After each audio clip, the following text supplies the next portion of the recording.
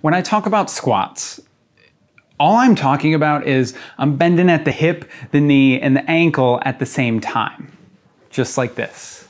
But you know what else that looks like? It looks like a lunge. It's the same kind of thing. It's a little bit different, but it's pretty much the same kind of thing. Similar musculature, though the activation is different, the same stuff is getting involved. So what I want to do today is talk through some of the differences here. In a bilateral squat, I'm using 2 feet. That's what the bilateral comes from. Unilateral, 1 leg, bilateral, 2 leg. In a bilateral squat, my base of support is really wide. Depending on how wide I want to take my stance, I have greater ability to control my center of mass. And that center of mass is dictated both by the positions that I adopt while I'm doing this lift and the ones that I'm able to maintain. It's determined by stiffness in hips, it's determined by sensitivity of your nervous system, and it's determined by the load that is on top of you, right? If I have a barbell on the front of my body, I'm gonna adopt a different position than if I have a barbell on the back of my body. Okay, so all this stuff comes into play. With the bilateral squat, since the base of support is really wide, the stability demands are much lower. I don't need so much balance. There aren't many people who are going to fall over when they're standing on 2 legs. Unless you have some sort of vestibular proprioceptive problems, you're probably not going to run into many issues with balance when you're on 2 legs. The problems come when you shift onto 1 and when you move over to the next, and the interplay between those 2. So a bilateral squat doesn't have very strong stability demands, okay? I get stability from the position. So what I can do then is I can demonstrate more force, more power, more speed, more strength. Okay, I can use heavier weights and I can train this force production capability of my body, right? I'm not going to single leg squat 225, but I can body weight squat I can barbell squat 225. So stability demands are the major difference. Second biggest difference is just the joint positions that are required from bilateral squatting. So the hip has more motion. When I bring it, so I'm gonna keep it in line and I'm gonna bring it as high as I can without moving my entire body. Okay, that's about as high as I can go. It's maybe 100 degrees of hip flexion, just like this.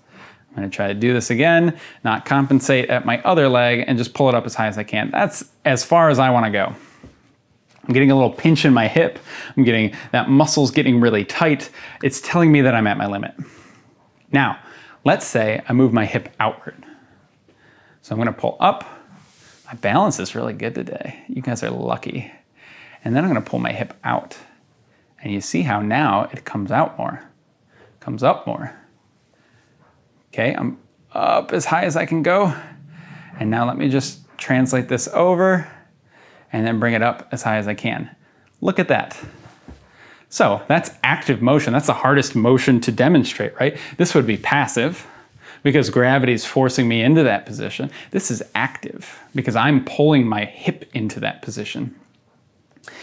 Now, what's going on? So the shape of the hip joint is not consistent. It's not just a circle and a ball is in the circle.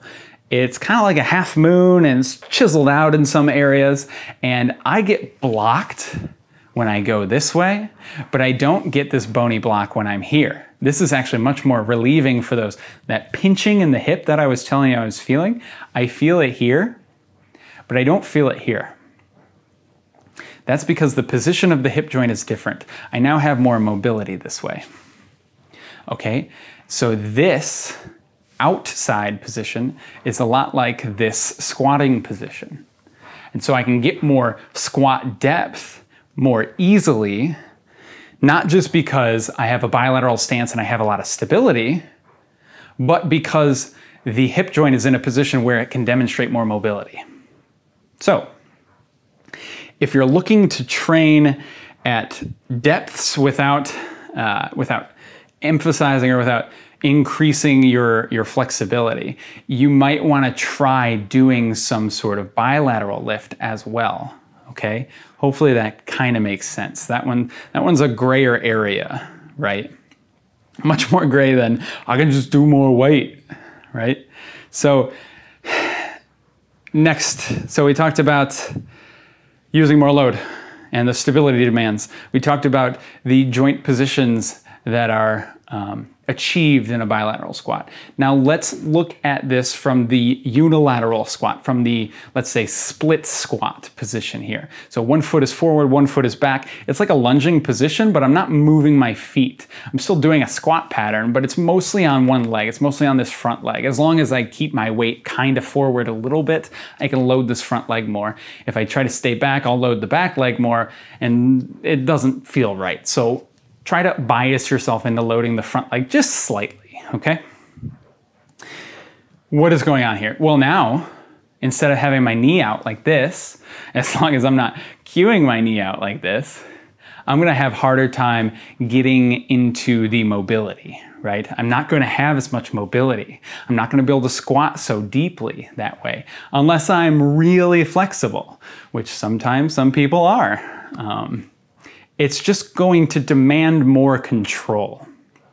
Okay, so if we go in order, just like last time, right? Lots of stability, less stability.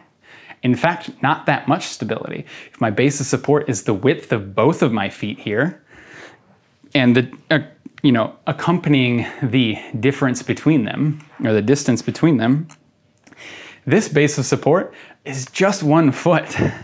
If I put this back foot down, I get a little bit more stability. So if we talk about a pistol squat, I have almost none. I have 1 foot size, and my foot's pretty small, so I don't have that much stability. But if I put this other foot down, then I have somewhere in between having 1 foot up in the air and having both feet down on the ground. Okay, so now you're starting to see we can place these things on a continuum, right? This squat progression we can look at from different ways. I can progress to a bilateral squat to use more load, or I can progress to a split squat or a pistol squat to demonstrate more mobility under load, to oppose gravity with more mobility. Okay, so we talked about load. We talked about these positions. Now the next thing that I want to talk about is I mentioned there are similar muscles active in these patterns, but they're not active to the same degree. So when I'm here and I shift my weight a little bit more forward, maybe I'm 60-40 front to back. Okay, as I come down, I need a lot more lateral glute outside hip muscle here to support myself, because if I shut it off, then my hip collapses outward and the opposite side of my body falls down like this. Okay, and you'll see some people will do this way. They'll be really, I might say, over lateralized. They're over to one side too much.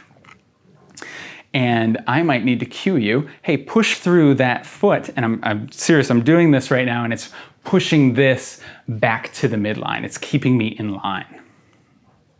Okay, so there is this not only narrower base of support, but there is a different stability demand. The synergistic muscles that help you accomplish this movement, like the gluteus medius, is much more active when I'm preferentially loading one leg rather than both. Because I don't need glute med here so much. It's gonna help push me up together when they both work together. But this way, it's gonna keep me from falling, okay? So I get a little bit out of it here, and I get a lot out of it here, right? Off, on. So again, even though they're active in both squatting variations, I'm loading this a lot more.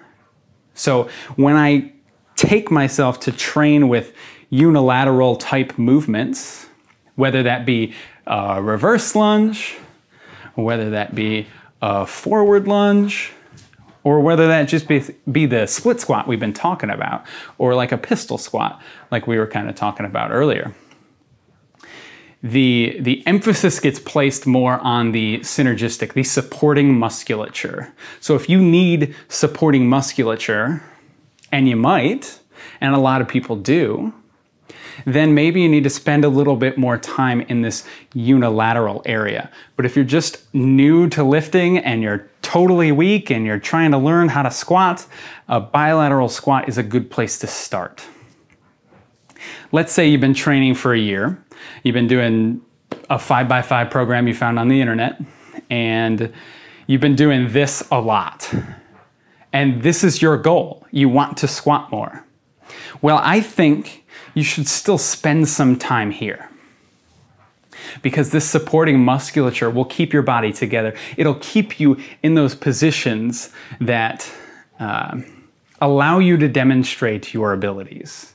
So when I squat, if I lose my hip position like this and I stick my butt way out, that shuts my glute off because it stretches it really long and it can't contract. It's passive, right? But if I know the way to not shut it off, I know the way to turn it on, because I trained myself in these unilateral variations where it's really stressed, then I can take that over to my main lifts, the lifts that I'm testing, the lifts that I'm trying to improve, and I can get this carryover training effect from an exercise that is kind of unrelated, not the same, but kind of still related, an assistance exercise. So those are some of the many, many differences. Bilateral squats, good for using more weight. You have more stability in the exercise itself. Unilateral squats are really good for emphasizing synergistic movements. They're good for muscles, synergistic muscles, and they're good for emphasizing balance and for teaching your body to control mobility and for demanding more from your positions and from your motor control. Hope that helps. If there's anything I missed, leave a comment below or just ask your question and we can have a discussion.